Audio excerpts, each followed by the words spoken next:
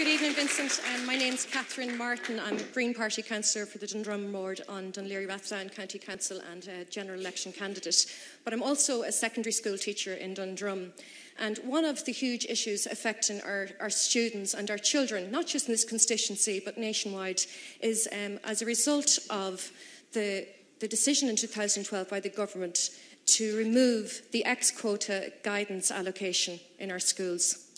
Now, this resulted in a reduction of about 51% in the time allocated to counselling services for our students.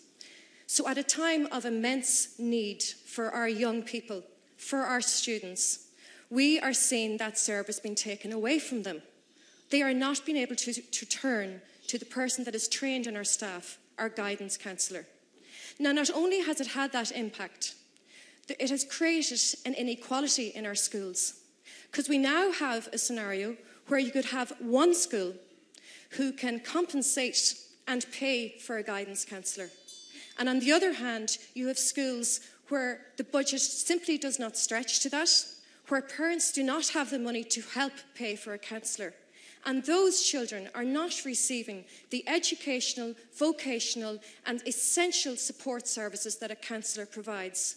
Now, I think all our children deserve equal opportunity and equal access to this support service. It should never come down to where you are from or what school you go to. Okay, thank you.